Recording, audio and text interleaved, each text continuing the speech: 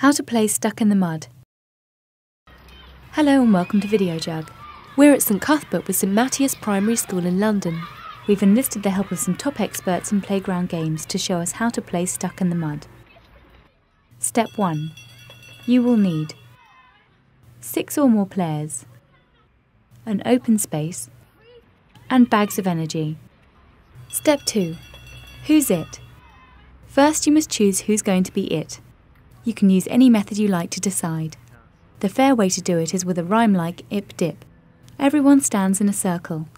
One person goes around the circle of players and points to each one on every word. The player who is pointed at on the last word is out. This is repeated until there are just 2 players in the circle. If you don't know the rhyme for ip-dip, watch VideoJug's How to Play Ip-Dip. You could have 2 people who are it to make the game more interesting. Step 3. Run. The people who are it chase everybody else around the playground, trying to tag them. Step 4. How to get stuck. Any player who is tagged becomes stuck in the mud and cannot move. They must stand still with their legs apart and arms stretched out until someone releases them. Step 5. How to get unstuck.